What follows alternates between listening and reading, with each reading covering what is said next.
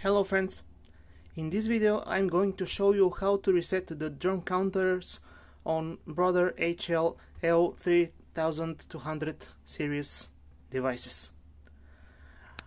To reset the drum counter, first you have to press OK and the up arrow at the same time. When we press them, we have here drum.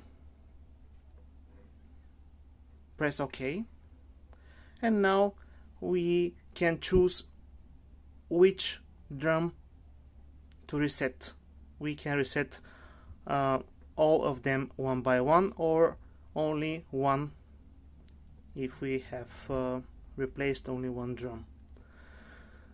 For example, let's say we will reset the black drum. Just press OK, and now we have to confirm with the up arrow. Accept it, and now we have a new black drum. That's it. Thank you very much and good luck.